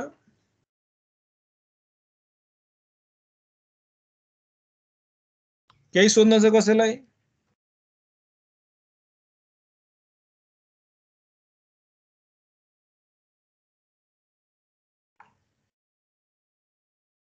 कसैलाई केही सोध्न छ भने भन्नुस् है ल यो पनि यहाँ गरेर तपाईलाई देखाएको छ है तपाईले यस्तै यो एउटा मैले त्यसकै त हैन ठ्याक्कै चाहिँ तपाईको यो चाहिँ तपाईले प्लट गरेर यहाँ देखाइएको छ तपाईले यहाँबाट निकाल्न सक्नुहुन्छ 3 cm त्यसैको रहेछ यो तपाईको चाहिँ म त अर्को न्युमेरिकल हो कि भनेर 6 cm मा 12 मा 3 मा यसरी गर्यो तीनटा लोड आउँछ त्यो मध्ये चाहिँ तपाईले यो ठ्याक्कै त्यसकै सोलुसन हो ल अब सानो दुईटा थ्योरी बाँकी छ टेन्सन पाइल भनेर भन्छ pile subjective to uplift force चाहिँ जस्तो पाइलको मैले तपाईलाई पहिले पता भनेको थिएँ पाइलको चाहिँ एउटा राम्रो प्रोपर्टी के हो भने लोड तलतिर लाग्यो भने फ्रिक्सन मासतिर लाग्दिन्छ तर लोड मासतिर लाग्यो कहीँ कहीँ अपलिफ्ट लोड लाग्छ हेर्नुस् यहाँ अपलिफ्ट लोड लाग्ने ठाउँहरु चाहिँ कहाँ कहाँ हो भने ट्रान्समिसन टावरमा भयो त्यसपछि गएर चिम्नीमा भयो चिम्नीहरुमा चाहिँ त्यसपछि गएर चाहिँ यस्तो यो वाटरमा बनेको तपाईको चाहिँ यो स्ट्रक्चरहरु भए हैन त्यहाँ चाहिँ अपलिफ्ट फोर्सेसहरु लाग्छ र त्यहाँ तपाईले पाइल कन्स्ट्रक्सन गर्दिनु भने पाइलमा चाहिँ फ्रिक्सन तलतिर लागेर यसले चाहिँ त्यो अपलिफ्ट लोडलाई चाहिँ रेसिस्ट गर्छ त्यो पाला हामी के भन्छ भने अपलिफ्ट पाइल भनेर जस्तो यो ट्रान्समिसन टावरको चाहिँ के हो भने एकतिर कम्प्रेसन लाग्छ भने अर्कोतिर टेन्सन लाग्छ टावरको यतातिर पल्टिने मोमेन्ट लाग्यो भने यसमा कम्प्रेसन यसमा अपलिफ्ट यसमा अब कम्प्रेसन यसमा अपलिफ्ट त्यसैले दुईटै लोडलाई थेक्न सक्ने गरी तपाईले बनाएको हुन्छ र टेन्सन पाइलको चाहिँ यस्तो बेल शेप बनाइन्छ ताकि चाहिँ यसको लोड बेरिङ क्यापेसिटी चाहिँ लोड क्यारिङ क्यापेसिटी बढोस् भनेर बेल शेपको चाहिँ बनाइएको हुन्छ यहाँ दुईटैलाई किन बेल शेप बनाइएको भन्दा कहिले यता कम्प्रेसन यता टेन्सन लाग्छ कहिले यता टेन्सन यता कम्प्रेसन लाग्छ टावरमा चिम्नीमा पनि त्यस्तै हुन्छ चाहिँ तपाईको होलो स्ट्रक्चर लार्ज अग्लो हुँदाखेरि एकातिर कम्प्रेसन एकातिर टेन्सन हुन्छ भने यो वाटरमा बनाएको स्ट्रक्चरमा त वाटरको अब्सोल्युट प्रेसर सधैँ अपवर्ड हुने भएर यहाँ चाहिँ तपाईको टेन्सन फोर्सेस लाग्छ। अब अहिलेको भन्दा ठ्याक्कै फरक के भने पुल माथि हुने बित्तिकै फ्रिक्सन तलतिर लाग्छ, तपाईले यहाँ देख्न सक्नुहुन्छ। त्यसले गर्दा हामीले यसमा चाहिँ इन बेरिङ भन्नु भएन, खालि फ्रिक्सन मात्रै क्यालकुलेट गर्छौँ। यसको फेलर मेकानिजम चाहिँ के हो भने तपाईको यति सोइलमा चाहिँ तपाईको चाहिँ फ्रिक्स लोड मासतिर लाग्ने भएर यसको चाहिँ फेलर मेकानिजम यस्तो हुन्छ। यदि प्रोपर डिजाइन गर्नु भएन भने यो चाहिँ यति सोइल चाहिँ फर्स्ट सट्टै मासतिर तानिन्छ। यो यति सोइलले चाहिँ फ्रिक्सन यो मोबिलाइज हुन्छ, स्ट्रेन्थ रेजिस्ट गर्छ। अब यो सोइल मासतिर तानिँदाखेरि यो लोडले मासतिर तान्दाखेरि यो सोइलकोले चाहिँ फ्रिक्सन तलतिर लाग्नु पर्यो भनेपछि यो सोइल र यसको बीचको चाहिँ यो चाहिँ अपोजिट हुन्छ। यसमा चाहिँ यस्तै लाग्छ, त्यही भएर सोइल मासतिर तानिन्छ। यसरी यसरी स्वाट तान्यो भने फेलर चाहिँ यसरी हुन्छ। लोड ट्रान्सफर मेकानिजम चाहिँ यस्तो रहन्छ। अब तपाईले यसको क्यालकुलेट कसरी गर्ने भन्दा क्लेमा हो भने CA इन्टु A, CA भनेको अल्फा C भइहाल्यो, WP oh load of pile पनि राख्नु पर्यो तपाईले। यसको चाहिँ तपाईले अल्टिमेट अब्सोल्युट रेजिस्टेन्स चाहिँ के हुन्छ, लोडले पनि तलतिर फ्रिक्सन पनि तलतिर लाग्ने भएर CA भनेको चाहिँ अल्फा इन्टु C भइहाल्यो। CA भनेको जहिले पनि अल्फा इन्टु C हो, ADC force alpha into C, र वेट अफ पाइल तलतिर लाग्छ। तपाईले CA को र CU को रेसियो यो ग्राफबाट निकाल्न सक्नुहुन्छ। र इन स्यान्डमा हो भने तपाईले के गर्नुपर्छ भन्दा यो चाहिँ पाइडियल भनेको सर्फेस एरिया भइहाल्यो। तपाईले चाहिँ यो चाहिँ एभरेज गर्दाखेरि half KS tan delta gamma एलको average गरेको भयो हैन। केएस चाहिँ यसरी हामीले जसरी स्यान्डमा चाहिँ निकालेको थियो, के अरे पाइलमा निकालेको थियो, त्यसै गरी चाहिँ हामीले चाहिँ गर्छौं। अब यो यस्तो टेन्सन पाइलको लागि चाहिँ पुल टेस्ट गर्नुपर्छ। अहिले पाइल टेस्ट गरेको थियो, कम्प्रेसन टेस्ट गरेको थियो, लोड डाउनवर्डतिर लगाएर। अब यसको भेरिफाई गर्ने तरिका चाहिँ के भने डिजाइन इन कन्स्ट्रक्सन चाहिँ पाइललाई मासतिर तानेर टेस्ट गर्नुपर्छ। जहाँ तपाईले टेन्सन पाइल बनाउनुहुन्छ त्यहाँ चाहिँ पुल टेस्ट गर्ने। तपाईले चाहिँ मासतिर पाइललाई तानेर तपाईले चाहिँ त्यसको चाहिँ सेटलमेन्ट भर्सेस मासतिर तानिएको चाहिँ पुल भर्सेस सेटलमेन्ट के अरे पुल टेस्ट चाहिँ एप्लाई गरेर ठ्याक्कै अघि नै जस्तै गरी तपाईले चाहिँ निकाल्न सक्नुहुन्छ। अर्को छ laterally loaded pile. Laterally loaded pile भनेको होराइजन्टली loaded pipe, laterally loaded pile भनेर भन्छ। यो जतातिर पनि लाग्न सक्छ। अब यो पाइल लाग्दाखेरि चाहिँ कम्प्रेसन लोड त लाग्ने नै भइहाल्यो, ल्याटरली लोडेड पाइल पनि हुन सक्छ, ल्याटरली लोड पनि लाग्न सक्छ। त्यसले चाहिँ पाइललाई चाहिँ यसरी रोटेट गर्न खोज्छ। यदि हाम्रो रिजिड पाइल छ भने यसरी रोटेट हुन्छ, यदि हाम्रो फ्लेक्सिबल पाइल छ भने यसरी रोटेट हुन्छ र यहाँबाट फ्र्याक्चर भएर जान सक्ने सम्भावना रहन्छ। ल्याटरली लोडिङ यसरी लागेको छ भने यो चाहिँ फ्लेक्सिबल पाइलको चाहिँ डिफ्लेक्सन यस्तो हुन्छ भने स्टिप पाइलको डिफ्लेक्सन तपाईले यहाँ देखाए। यसको रोटेसन हुन सक्ने पोसिबिलिटी र यसको डिफ्लेक्सन यस्तो चाहिँ रहन्छ ल्याटरली लोडेड पाइल। अब इफेक्ट अफ ल्याटरल लोडेड पाइलको चाहिँ पाइलमा चाहिँ यस्तो शेयर फोर्स र मोमेन्ट डायग्राम चाहिँ यस्तो डेभलप हुन्छ रिजिड पाइलमा। फ्लेक्सिबल पाइलमा चाहिँ यसको डिफ्लेक्सन, मोमेन्ट र शेयर फोर्स चाहिँ यस्तो खाले डायग्राम चाहिँ डेभलप हुन्छ। किनभने क्युजीले चाहिँ मोमेन्ट दिन्छ, त्यो मोमेन्टले चाहिँ त्यसमा हुने डिफ्लेक्सन, शेयर र मोमेन्टको चाहिँ यस्तो हुन्छ। रिजिडको चाहिँ यस्तो डिफ्लेक्सन हुन्छ भने फ्लेक्सिबलको चाहिँ डिफ्लेक्सन यस्तो हुन्छ।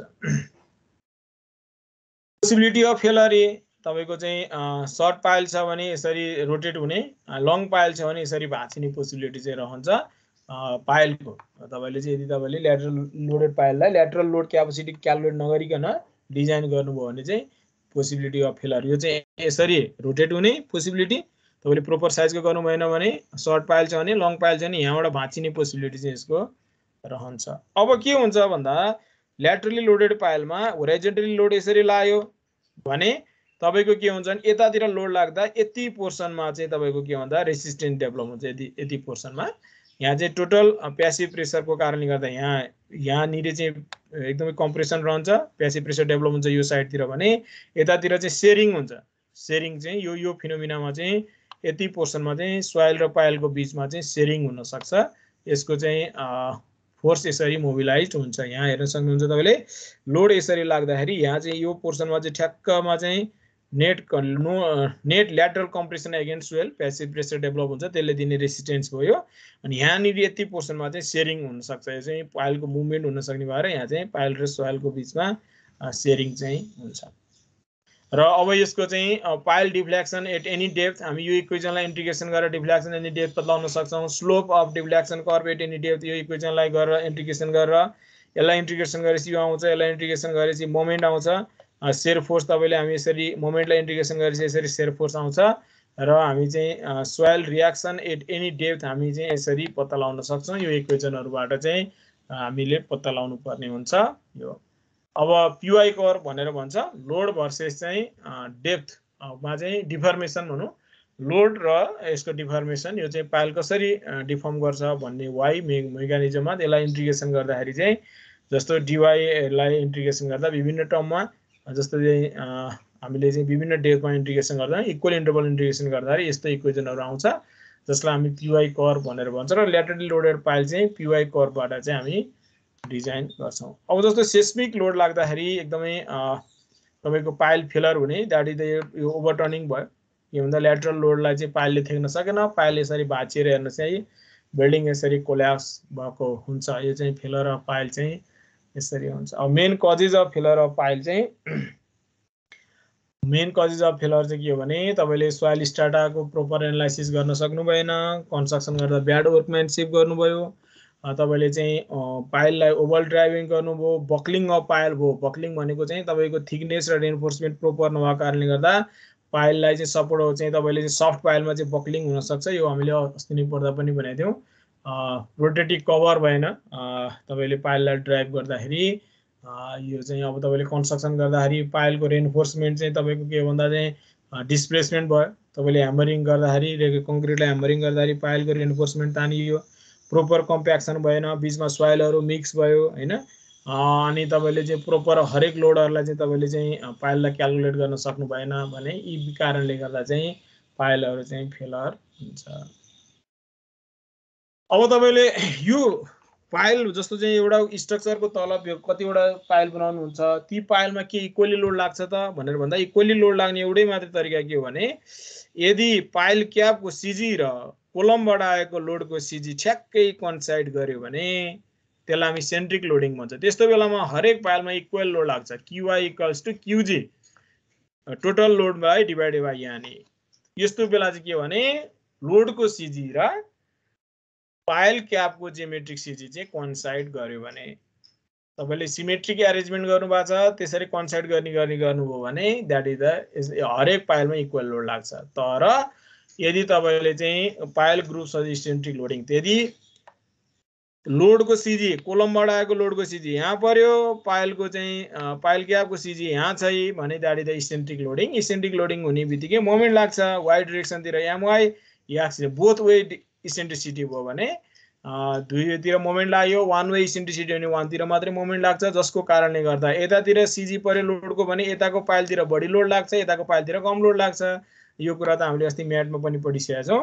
अब त्यो हरेक पाइलमा लोड फरक हुन्छ। त्यो चाहिँ हामी कसरी निकाल्ने त भनेर भन्दा एक्स र वाइ भनेको पाइलको कोअर्डिनेट भयो। पाइलको कोअर्डिनेट अनुसार चाहिँ QG total load 1/n divided by EX इसेन्ट्रिसिटीको value हामी पहिला निकाल्छौं। अनि पाइलको हरेक पाइलको यो चाहिँ तपाईको यो x र y भनेको चाहिँ पाइलको कोअर्डिनेट हो। अनि हरेक पाइलको कोअर्डिनेटको स्क्वायरले समेसन अफ स्क्वायरले तलतिर डिवाइड गर्ने, x स्क्वायरले y स्क्वायरले तल डिवाइड गरेर यसरी हामीले हरेक पाइलको लागि छुट्टा छुट्टै लोड निकाल्न सक्छौं। ल पाइल चाहिँ हामीले पढ्नु पर्ने कुरा यति नै हो। यसबाट चाहिँ एक्जाममा 12 मार्क्स कहिले 12 to 16 मार्क्स सम्म चाहिँ हामीलाई सोध्छ। 10 मार्क्स 12 मार्क्स 16 मार्क्स यो चाहिँ यसरी हामीलाई सोध्ने गर्छ। ल यो चाहिँ तपाईले स्लाइडमा हाल्दिउँला, तपाईले यो पढ्न पर्यो। अब एक्जाम पनि आउँदै छ, तपाईले अलिकता ध्यान दिनु पर्यो। केही छ पाइलमा सोध्नु पर्ने कुरा भने सोधौं, नत्र हामी एकछिन अलिकता वेल फाउन्डेसन पढ्छौं। केही छ सोध्नु पर्ने कुरा?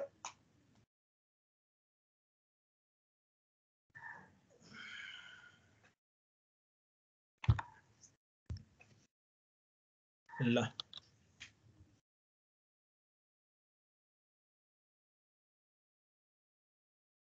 च्याप्टर 9 वेल फाउन्डेसन छ।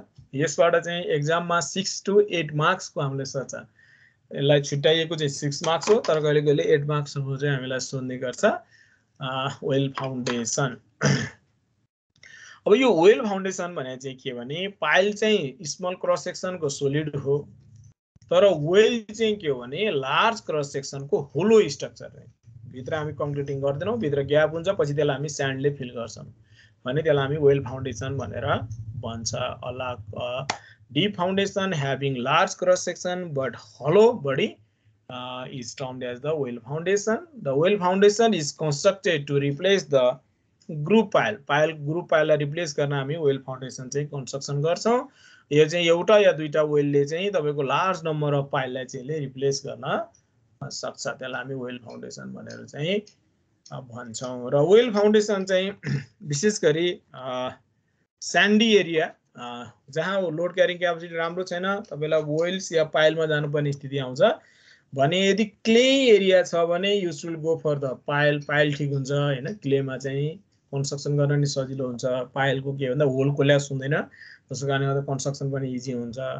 तर तपाईको स्यान्डी सोइल छ भने चाहिँ तपाईले वेल फाउन्डेसनमा जान सजिलो हुन्छ। वेलको चाहिँ के हो भने तपाईले भित्र सोइललाई खन्दिने अनि वेल बिस्तारै तलतिर सिङ्क हुँदै जाने, दबिँदै जाने भएर त्यसमा चाहिँ यदि स्यान्ड छ भने खन्न सजिलो भयो, अनि खनिदिने बित्तिकै वेल चाहिँ तपाईको चाहिँ आफ्नै लोडमा चाहिँ तलतिर सिङ्क हुँदै जान्छ। त्यसैले गर्दा स्यान्डी सोइल भएको ठाउँमा चाहिँ हामी वेल बनाउँदा चाहिँ राम्रो हुन्छ। नेपालको तराईमा ब्रिजहरूलाई चाहिँ मोस्टली चाहिँ वेल बनाएको तपाईले फेला पार्न सक्नुहुन्छ। र अनि हिल्ली एरियामा पनि अब लार्ज स्पान ब्रिजेसहरूमा चाहिँ तपाईले कि पाइल कि वेल बनाउनु पर्ने स्थितिमा चाहिँ रकहरू फेला पर्ने ठाउँहरूमा चाहिँ पाइल बनाउन चाहिँ अलिकति गाह्रो हुन्छ। त्यस्तो ठाउँमा चाहिँ तपाईले वेल रकलाई फुटाउन चिजेलिङ पनि गर्न सक्यो। वेलको चाहिँ साइज चाहिँ ठुलो हुने भएर हामी भित्र गएर चिजेलिङ गर्ने, ब्लास्टिङ गरेर रकहरूलाई फुटाएर पनि वेललाई चाहिँ सिङ्क गर्न सक्ने भएर तपाईको हिल्ली एरियामा पनि लार्ज स्पान ब्रिजमा जहाँ चाहिँ हामीले डिप फाउन्डेसनमा जानुपर्ने स्थिति हुन्छ त्यस्तो ठाउँमा वेल फाउन्डेसन नै बनाउने गरिएको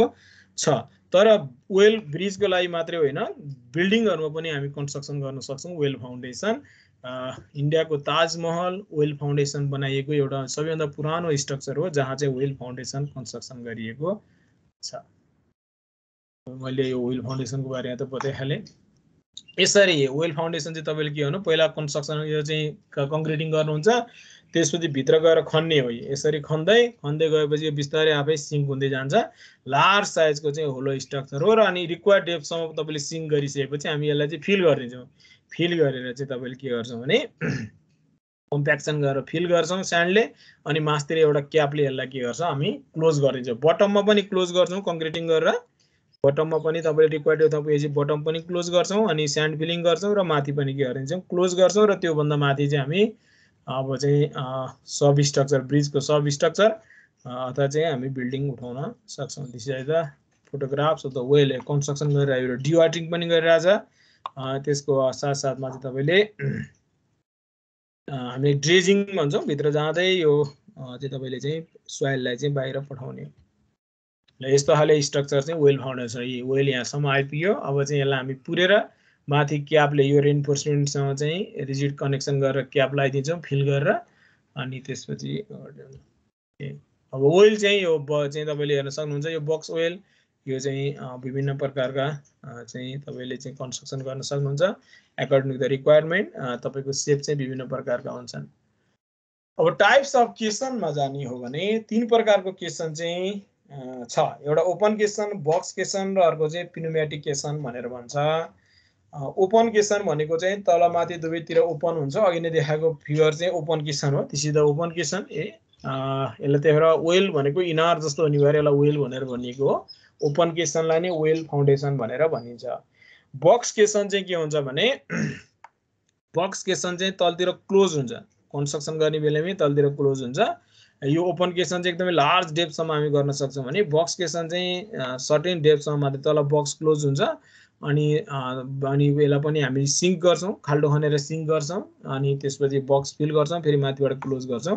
यो चाहिँ स्यालो डेप्थको लागि चाहिँ चाहे उसले पुग्छ भने बक्स केसनमा हामी जान्छौँ। अर्को पिनोमेटिक केसन भनेको चाहिँ हेर्दा ओपन केसन जस्तो नै हो, तर पिनोमेटिक केसनमा चाहिँ के हो भने तपाईँले यहाँ फिगरमा म तपाईँलाई देखाउँछु। यो चाहिँ ओपन केसन भइहाल्यो यसरी। दिस इज द ओपन केसन। यो विभिन्न सेपको छ। बक्स केसन चाहिँ तलतिर सुरुमै क्लोज हुन्छ है, चाहिँ धेरै लार्ज डेप्थसम्म हामी लान सक्दैनौँ र यसलाई हामी चाहिँ तपाईँको के भने खाल्डो खनेर यसलाई सिङ्क गर्ने चाहिँ हामीले गर्नुपर्छ। पिनोमेटिक केसन चाहिँ के हो भने एउटा स्पेशल टाइपको ओपन केसनै हो। हामीले स्पेशल टाइपको एउटा च्याम्बर चाहिँ यहाँ क्रिएट गरेको हुन्छ, वर्किङ च्याम्बर क्रिएट गरेको हुन्छ। यो वर्किङ च्याम्बरमाले चाहिँ किन पिनोमेटिक मेकानिजम चाहिँ त्यहाँ गरिएको हुन्छ, कारण यो चाहिँ के भने जस्तो चाहिँ पानी छ भने भित्र गएर खन्न एकदमै गाह्रो हुन्छ ओपन केसनमा। ओपन केसन खन्दाखेरि चाहिँ पानी मुनि नै गएर डुबेरै गर्ने हो, गोताखोरहरू युज हुन्छ। तपाईँको के भने धेरै पानी छ भने त्यसलाई डिवाइटिङ गर्न नि सकिँदैन, गोताखोरले लास खोजेको जस्तो गाडी खोजेको जस्तो भित्र जाने, त्यसपछि खनेर भर्ने, फेरि बाहिर माथि निक्लने, सोइल बाहिर पठाउने, फेरि गोताखोर जस्तो भित्र जाने, सोइल खन्ने, त्यसरी हामी चाहिँ ड्रेजिङ गर्छौँ भने पिनोमेटिक केसनमा चाहिँ के भने यो एउटा वर्किङ च्याम्बर क्रिएट गरेको हुन्छ ताकि यहाँबाट यो चाहिँ एयर टाइट वर्किङ च्याम्बर हो। अनि मान्छे यहाँबाट भित्र छिर्छ, यो चाहिँ मेनहोल हो, एयर टाइट मेनहोल, मान्छे भित्र जाने यहाँबाट, अनि बकेट पनि यहाँबाट भित्र लैजाने। अनि मान्छे भित्र गइसकेपछि हामी यहाँबाट के भने यो लगाउँछौँ र यहाँबाट एयर सप्लाई गर्छौँ। यो एयर सप्लाई चाहिँ गरेको चाहिँ कम्प्रेसिभ एयर सप्लाई गरिसकेपछि यसले चाहिँ यहाँको सोइललाई चाहिँ के गर्छ, वाटरलाई चाहिँ डिस्प्लेस गर्छ। हेर्नुहोस् यहाँ यो वाटरको के अरे एयर प्रेसरले वाटरलाई यहाँ डिस्प्लेस गर्छ अनि ड्राई वर्किङ एरिया प्रोभाइड गर्छ। अनि मान्छे भित्र जान्छ, खन्छ, यो बकेटमा भरेपछि अनि फेरि खोलिदिन्छ, यहाँबाट खोलेर बाहिर लयो, अनि त्यहाँबाट फेरि अनि त्यसपछि अनि बकेटभित्र लयो, अनि त्यसपछि यसलाई लगायो, अनि फेरि एयर सप्लाई गर्यो। तर यो अब सर्टेन डेप्थसम्म मात्रै, इन जेनरली 16 to 20 मिटरसम्म मात्रै हामी यो जान सक्छौँ, किनकि त्योभन्दा बढी डेप्थमा चाहिँ जति डेप्थ बढ्दै गयो त्यति हामीले सप्लाई गर्नुपर्ने, वाटरलाई डिस्प्लेस गर्नलाई हामीले सप्लाई गर्नुपर्ने एयर प्रेसर चाहिँ बढाउँदै जानुपर्छ। र अनि त्यो धेरै चाहिँ 16-20 मिटरभन्दा बढी डेप्थमा गएपछि जति एयर प्रेसर हामीले लगाउनुपर्छ त्यो एयर प्रेसरले चाहिँ भित्र बसेर मान्छेले काम गर्न सक्दैन, ह्युमन बडीलाई इफेक्ट गर्छ, ह्युमन बडीले त्यसलाई थेक्न सक्दैन, त्यसले गर्दा चाहिँ यो लार्जर डेप्थसम्म जान सक्दैन। तर यो कन्स्ट्रक्सन गर्न इजी हुन्छ, कस्टलियर मेथड छ तीनटा मध्ये, तर चाहिँ कन्स्ट्रक्सन इजियर। तपाईँको के भने चाहिँ तपाईँलाई चाहिँ भित्र चाहिँ पानी नहुने भएर ड्रेजिङ गर्नलाई एकदमै सजिलो बनाउँछ, यसले प्रोभाइड कम्फर्टेबल ड्रेजिङ। यसलाई हामी पिनोमेटिक केसन भनेर भन्छ। यो चाहिँ ओपन, बक्स र पिनोमेटिक गरेर तीन प्रकारको चाहिँ हुन्छ। अब टाइप्स अफ वेल सेप्समा तपाईँले विभिन्न सेपको तपाईँले देख्न सक्नुहुन्छ। सर्कुलर वेल यस्तो खाले ठ्याक्कै यो तपाईँले चाहिँ डबल डी सेप, डी वेल दुईतिर डी फर्केको, त्यसपछि डबल हेक्सागोनल, सर्कुलरको सिंगल हुन सक्छ, डबल हुन सक्छ, रेक्टेङ्गुलर वेल हुन सक्छ, अनि डबल रेक्टेङ्गुलर हुन सक्छ, डम्प बेल भनेर भन्छ, ठ्याक्कै डम्प बेलको सेपमा चाहिँ यस्तो बनाउन सक्छौँ हामी। यो चाहिँ मल्टी ड्रेज होल, यो चाहिँ बिल्डिङहरूको लागि यो ठिक हुन्छ, मल्टी ड्रेज होल वेल। यस्तो यो विभिन्न सेपको चाहिँ हामी यो बनाउन सक्छौँ। These are the shape of the well. अब यिनीहरूको बारेमा यहाँ लेखिएको छ, तपाईँले हेर्नु होला। अब अर्को छ components of the well foundation. Well फाउन्डेसनको components हेर्ने हो भने के भन्दा चाहिँ तल गइसकेपछि हामीले रिक्वायर्ड डेप्थमा पुगिसकेपछि तलबाट म हेर्छु, रिक्वायर्ड डेप्थमा पुगिसकेपछि यसलाई चाहिँ हामीले चाहिँ कङ्क्रिटिङ गर्दैछौँ। सिम्पली पिसिसी हो, यसलाई हामी बटम प्लग भनेर भन्छ, that is the bottom plug. Bottom plug एउटा कम्पोनेन्ट। अनि हामीले चाहिँ यो वेलको चाहिँ के गर्नु चाहिँ तल चाहिँ एउटा चाहिँ यहाँ यति पोर्सनमा चाहिँ एउटा स्टिलको चाहिँ पोर्सन राखेको हुन्छ, एकदमै हाई स्ट्रेन्थ स्टिलको चाहिँ, जसलाई हामी कटिङ एज भनेर भन्छ। यो कटिङ एज चाहिँ एकदमै सार्प र स्ट्रङ हुनुपर्छ। सार्प भयो भने मात्रै वेल तल सिङ्क गर्छ कन्स्ट्रक्सन गर्ने बेलामा, र त्यही सिङ्क नपछि कन्स्ट्रक्सनको स्थिति सिङ्क नहोस् भन्नको लागि हामीले बटम प्लग राखिदिएको हो। यो चाहिँ एकदमै सार्प इज भएको एउटा चाहिँ, म तपाईँलाई अहिले फिगर पनि देखाउँछु। यो चाहिँ मेटलको चाहिँ एउटा चाहिँ स्टिलको भनौँ हाई स्ट्रेन्थ स्टिलको चाहिँ कटिङ एज हुन्छ, ताकि चाहिँ वेललाई उसले सिङ्क गर्न चाहिँ तलतिर धसिन सहयोग गर्नु। सार्प इज हुनुपर्छ, स्ट्रङ हुनुपर्छ। तपाईँले चाहिँ ब्लास्टिङ गर्दा, चिजेलिङ गर्दाखेरि त्यहाँ लाग्दा पनि त्यो दोब्रिने हुन भएन। अनि यसलाई चाहिँ हामी वेल कर्भ भन्छ, यो चाहिँ आरसिसी को यो के अरे स्टेनिङको तल्लो पोर्सन हो, यसले बेस प्रोभाइड गर्छ। कटिङ इजमा चाहिँ हामीले सर्टेन हाइटको चाहिँ वेल कर्भ चाहिँ हामी कन्स्ट्रक्सन गर्छौँ, त्यो चाहिँ कङ्क्रिट नै हो, कङ्क्रिट नै हो। र यसलाई चाहिँ यो चाहिँ मेन कम्पोनेन्ट चाहिँ यो हो, यसलाई हामी स्टेनिङ भनेर भन्छ। यो चाहिँ बेसलाई वेल कर्भ भन्छ, यसलाई हामी स्टेनिङ भनेर भन्छ। Staining is the major component. यसैले नै सबै भर्टिकल र होराइजेन्टल लोडलाई चाहिँ यसले रेसिस्ट गर्छ।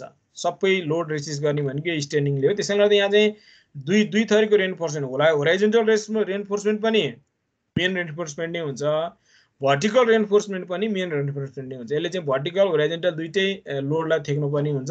त्यसले गर्दा यसमा चाहिँ मेन रेन्फोर्समेन्ट दुवै भर्टिकल पनि होराइजेन्टल पनि मेन रेन्फोर्समेन्ट हुन्छ। तपाईँले बिल्डिङको कोलम हेर्नुभयो भने भर्टिकल मेन रेन्फोर्समेन्ट, होराइजेन्टल चाहिँ स्टिरअप्स हुन्छ, तपाईँले सेयर स्टिरअप्स हुन्छ।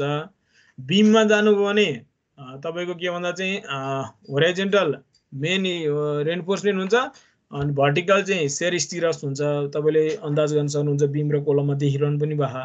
तर यसमा चाहिँ के हुन्छ भने होराइजन्टल र भर्टिकल दुईटै मेन स्टिरस हुन्छ, किनकि यसले चाहिँ दुईटै भर्टिकल होराइजन्टललाई चाहिँ धान्नु र मेन कम्पोनेन्ट स्ट्यान्डिङको यसको चाहिँ मिनिमम थिकनेस 0.6 मिटरको हुन्छ।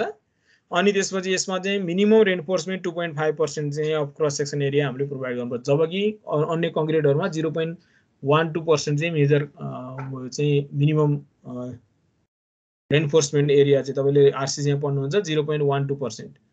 अनि यहाँनिर तपाईले स्यान्ड फिलिङ गर्नुहुन्छ, पछि स्यान्ड फिलिङ गरिसकेपछि टप प्लगले यसलाई यसरी क्लोज गरिदिनुहुन्छ र यो टप प्लगले क्लोज गरेपछि माथि वेल क्याप बनायो, अनि यो माथि चाहिँ तपाईले पियर या पियर cap उठाउनुहुन्छ। These are the top plug एउटा अर्को कम्पोनेन्ट। स्यान्ड फिलिङ हुन्छ, यहाँ स्यान्ड फिलिङ गर्छौं हामी, स्यान्ड फिलिङ अर्को कम्पोनेन्ट। स्यान्ड फिलिङले चाहिँ के गर्छ भने एकदम कम्प्याक्सन गरेर गर्नुपर्छ। यो स्यान्ड फिलिङले चाहिँ यसले चाहिँ तपाईको यो वेल टप प्लग मार्फत चाहिँ यसले सपोर्ट प्रोभाइड गर्ने काम गर्छ। यो चाहिँ स्यान्ड फिलिङ तपाईले गर्नुहुन्छ। ल these are the component of इनरको बारेमा यहाँ लेखिएको छ। तपाईले चाहिँ कम्पोनेन्ट यो चाहिँ वेल बनाएको ब्रिजको चाहिँ तपाईले फोटो यहाँ तपाईले देख्न सक्नुहुन्छ। यसको तल पनि वेल फाउन्डेसन बनाइएको छ। अब forces acting on well foundation, well फाउन्डेसनमा के फोर्स आउँछ त भनेर भन्दा डेड लोड आइहाल्यो। अब ब्रिज हो भने डेड लोडमा के पर्छ, इन्क्लुडेन्स सुपर स्ट्रक्चर पियरको पियर एबोर्टमेन्टको र सेल्फ वेट चाहिँ डेड लोड भयो। लाइभ लोड अब चाहिँ ब्रिज हो भने तपाईको भेहिकलको कारणले गर्दा दिने लाइभ लोड भइहाल्यो। अब बिल्डिङ हो भने तपाईको चाहिँ के भन्दा चाहिँ ह्युमन त्यसपछि गएर अन्य किसिमको फर्निचर्सहरुले दिने लोडहरु भए। These are the live load, यो हामीले क्याल्कुलेट गर्नुपर्छ। ब्रिज हो भने लाइभ लोड चाहिँ विभिन्न प्याटर्न छ, तपाईले पछि ब्रिज पढ्नु भने त्यसमा आउँछ class A loading, class be loading, R90 loading भन्ने तपाईको चाहिँ लोड चाहिँ कोडमा तोकिएको छ, त्यही लोड राख्नुपर्छ हामीले। इम्प्याक्ट लोड भनेको चाहिँ भेहिकल चल्दाखेरि त्यसले दिने इम्प्याक्ट लोड, यो चाहिँ हामी डेड लोड लाइभ लोडको 10% चाहिँ इम्प्याक्ट लोडको रूपमा चाहिँ हामी लिन्छौँ। विन्ड लोड तपाईले ब्रिजहरु बिल्डिङहरुमा जुन धेरै हावा चल्ने ठाउँमा चाहिँ विन्डले एक्सपोज एरियामा चाहिँ विन्डले प्रेसर दिन्छ, that is the wind load. तपाईले कोडमा बकाइदा देखिएको हुन्छ कति एल्टिट्युडमा स्ट्रक्चर छ, त्यो अनुसार चाहिँ तपाईले इन्टेन्सिटी अफ एयर इन्टु चाहिँ expose area of super structure गरेर तपाईले निकाल्न सक्नुहुन्छ। अर्को सेन्ट्रिफ्युगल फोर्स भन्ने छ। सेन्ट्रिफ्युगल फोर्स भनेको यदि ब्रिज चाहिँ तपाईको कर्भ शेपको छ भने, ब्रिज चाहिँ कर्भ शेपको छ भने भेहिकलमा सेन्ट्रिफ्युगल फोर्स लाग्छ र त्यो भेहिकलमा लागेको सेन्ट्रिफ्युगल फोर्स चाहिँ ब्रिजमा गएर पर्छ। त्यसकारण गर्दा चाहिँ यो एउटा अर्को लोड तपाईले यो कर्भ पढ्दा पढिसक्नु भएको छ। अनि त्यसपछि वाटर प्रेसर, वाटर प्रेसर तपाईको चाहिँ वेलमा चाहिँ वाटर प्रेसर लाग्छ P * kV²। के भनेको एउटा कन्स्ट्यान्ट यो कोडमा छ र V भनेको velocity of water in metre per second, kV² हो यो kV² चाहिँ यसरी वाटर प्रेसर चाहिँ हामी निकाल्छौं। अर्को लंगिट्युडनल फोर्सेस, लंगिट्युडनल फोर्सेस भनेको ब्रेकिङ फोर्सेस हो। तपाईको ब्रिजमा गाडी चाहिँ लार्ज स्पिडमा आएर गाडीले चाहिँ ब्रिजमा ब्रेक हान्दियो भने त्यसको सबै काइनेटिक एनर्जी चाहिँ ब्रिजमा पर्छ। त्यो ब्रिजमा पर्ने भने ब्रिजले रोक्नुपर्छ गाडीलाई, त्यसकारण गर्दा चाहिँ त्यो लंगिट्युडनल फोर्सेस ब्रेकिङ फोर्सेस भन्छ, त्यो हामीले क्याल्कुलेट गर्नुपर्छ। अर्को अर्थ प्रेसर तपाईको चाहिँ अब वेल चाहिँ फाउन्ड सोइल मुनि बन्ने भएर त्यसमा चाहिँ एकातिर एक्टिभ लाग्छ भने अर्कोतिर प्यासिभ प्रेसर लाग्छ, अर्थ प्रेसर। अनि अर्को सेस्मिक फोर्सेस, सेस्मिक फोर्स त लाग्छ नै सेस्मिक एरियामा र युजुअली हामी चाहिँ 25% चाहिँ युएस कोडले चाहिँ 25% लोड चाहिँ लाइभ लोड र डेड लोडको 25% चाहिँ सेस्मिक लोडको रूपमा चाहिँ राख्नुपर्छ भनेर बताएको छ र त्यो अनुसार डिजाइन गर्ने गरिन्छ। ल यसरी हामीले चाहिँ यी प्रकारका लोडहरु चाहिँ हामीले फाउन्डेसनको लागि क्याल्कुलेट गर्न पर्छ। त्यसो भने बेरिङ क्यापेसिटी अफ वेल कसरी निकाल्ने त भन्दा यदि कोइजनलेस सोइल छ भने, कोइजनलेस सोइल छ भने this is the formula of bearing capacity. Bearing capacity निकाल्ने फर्मुला हो यो चाहिँ तपाईले यसरी हामी निकाल्न सक्छौं। यो चाहिँ न्युटन पर मिटर स्क्वायर, यो चाहिँ केजी पर मिटर स्क्वायरमा यो फर्मुला युज गरेर हामी बेरिङ क्यापेसिटी निकाल्न सक्छौं। यो चाहिँ शेयर फेलियर क्राइटेरियाबाट, यो चाहिँ सेटलमेन्ट क्राइटेरियाबाट, यो पिकले दिएको फर्मुला हो। यो सेटलमेन्ट क्राइटेरियाबाट हामी यो फर्मुलाबाट चाहिँ निकाल्न सक्छौं। तर अब चाहिँ यदि कोहेसिभ सोइल हो भने चाहिँ, कोहेसिभ सोइल हो भने चाहिँ तपाईले स्केम प्याटर्न फर्मुला युज गर्ने। Scam pattern formula use the scam pattern formula तपाईले पढिसक्नु भएको छ म्याथमा।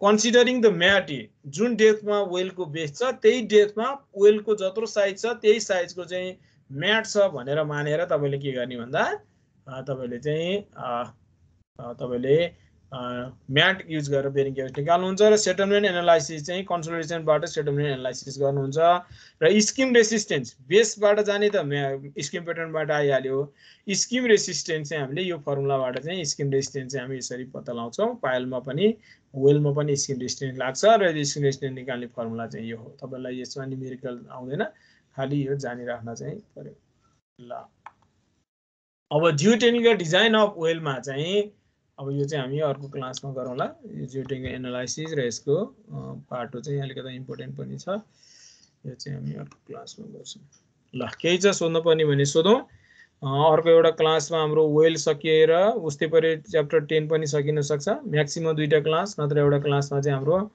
फाउन्डेसन चाहिँ सकिन्छ केही छ भने सोधौँ नत्र मैले आजलाई यति गरेँ